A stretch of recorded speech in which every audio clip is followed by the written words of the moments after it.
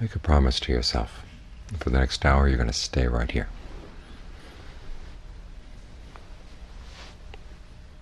And then do what you can to maintain that promise.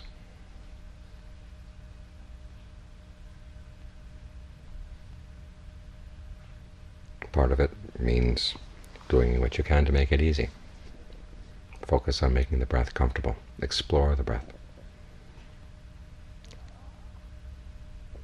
Learn how to get interested in how the breath is flowing in the body, because after all, it has an enormous effect on the health of the body, the health of the mind.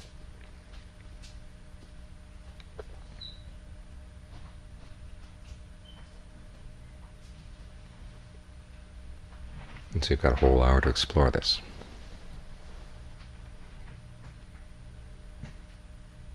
You go through the body systematically. You can stay anywhere inside the body. Just don't let your awareness go outside the skin.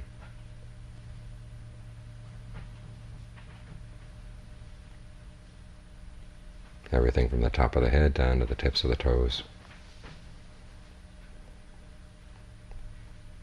Learn how to get interested in how the breath is flowing in the different parts of the body. Try to get down to the details,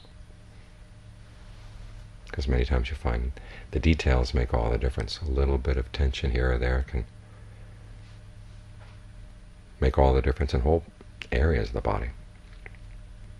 You loosen a little bit of tension and you find it sort of fires off other loosening up patterns throughout unexpected parts of the body.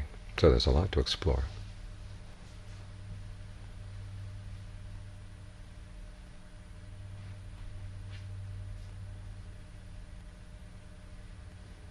That's the carrot for keeping you here. Then there's got to be the stick as well.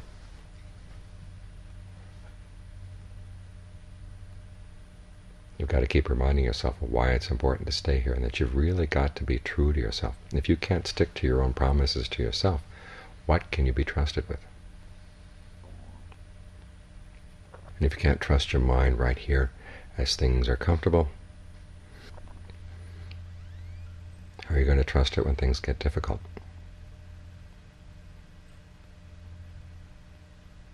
When illness comes, when death comes?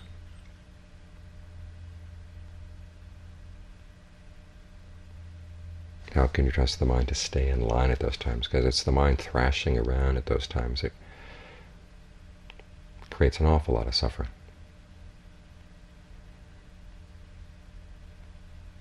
You have to keep it on target. Keep your views in line. In other words, learning not to identify with the body.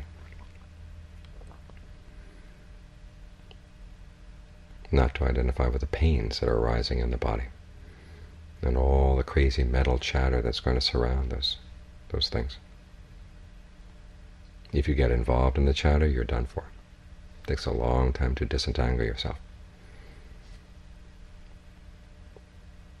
So you have to have some ready views and ready skills to handle these things.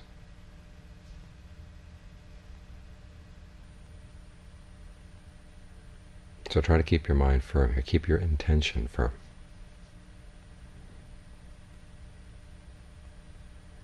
Even though the helicopters are going over, you don't have to give them any mind. Remember what the Buddha said about those who win out over themselves are much more outstanding, much greater than those who try to win out over other people.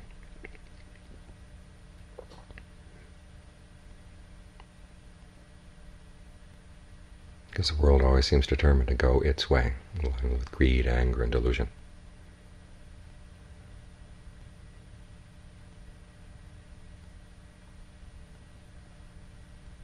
And it's much better to start out by winning out over your own greed, anger, and delusion. So try to keep your intention firm right here. Make it like a rock.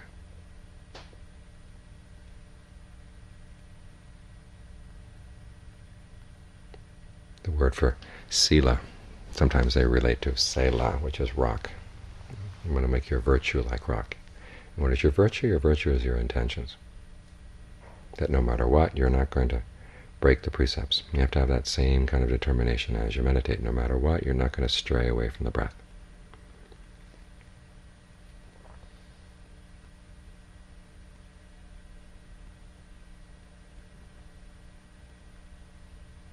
to try to develop a sense of the integrity, of the dignity of what you're doing here, this restraint that you're holding over the mind.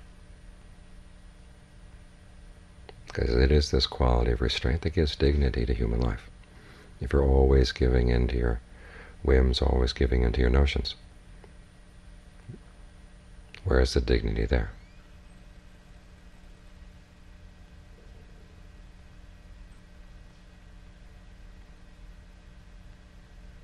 So develop a sense of the integrity that's required here for keeping the mind solid, keeping its intention firm and steady. They talk about the mind of an arahant being like rock, a pillar on a rocky mountain, a stone pillar that's buried halfway in the rock itself, so no matter what happens, no matter how many winds come or how strong the winds come or from what direction, it doesn't shiver at all. That's the direction which we're trying to head.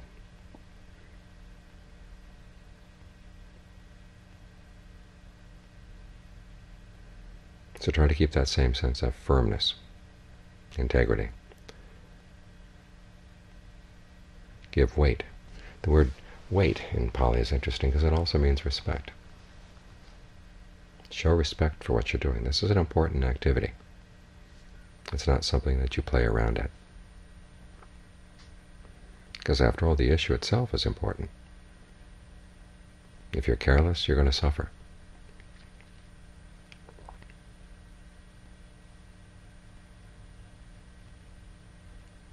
And suffering is such a waste.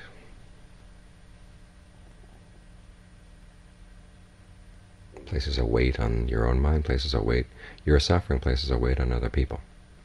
Either indirectly, because when you're suffering it's hard for you to do what you know is right. And then sometimes you can't even take care of yourself, in which case it falls burden to other people as well.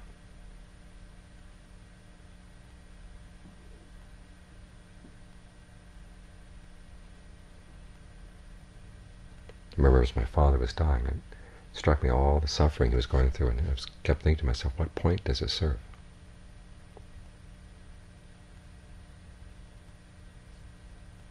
What purpose does it serve? And it served no purpose at all.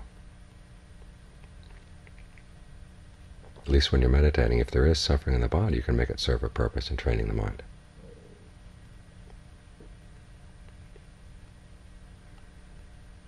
Just as when you're dealing with the breath, making it comfortable, that pleasure can serve a purpose in training the mind.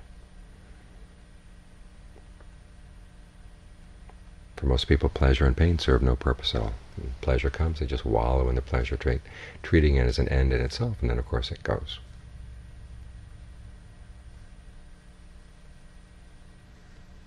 When pain comes, they treat it as something to avoid at all cost, and again, serves no purpose. Many times serves a negative purpose, because the things people do when they're pained and when they're feeling weak and fearful, and just make things worse.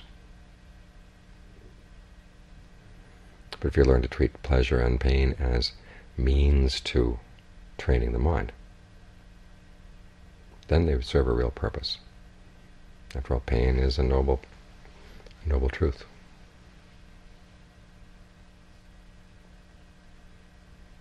Just show it some respect. Try to comprehend it. Try to understand it. Pleasure is a noble truth as well, the pleasure of the concentrated mind.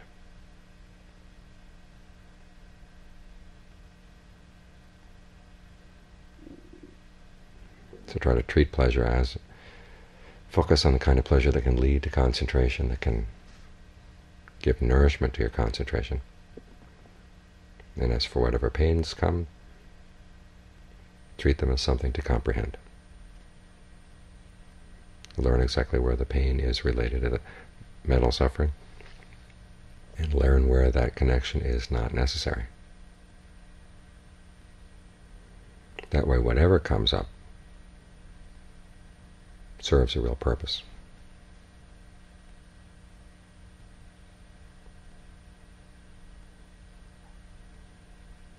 So as you're meditating, it's to keep the mind steady, to keep it strong and firm. You have to see both the purpose of the pleasure and the purpose of the pain. realize the importance of what you're doing so that you can really stick with it. Because as the Buddha points out, we never know how much time we're going to have. But you do have now, and then you have now again, and then now again. So as long as now keeps coming, see what you can gain from it.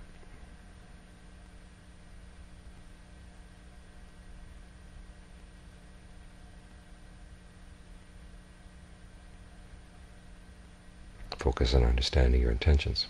Again, it's that issue of some people treat being in the now as an end in and of itself. It's not an end, it's part of the path. And the part of now that is the path is the element of intention.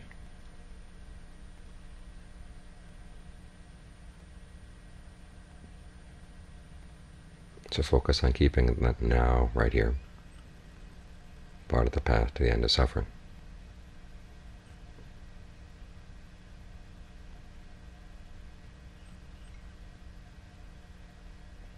And when your thoughts wander away from the now, remind yourself, this is where the real lessons come.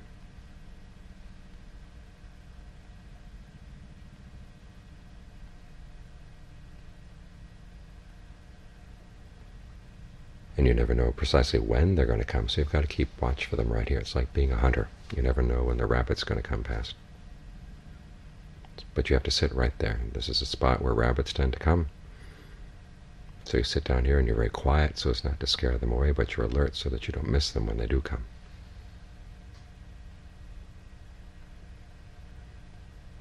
And it's the continuity of your gaze, of your attention, of your alertness. That's what determines whether you're going to have supper or not.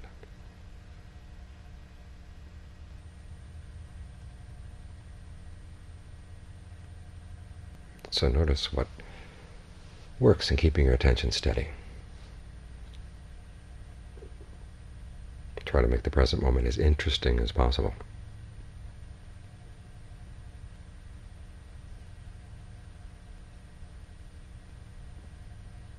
So you can keep the mind here with as little effort as possible and as much alertness as possible.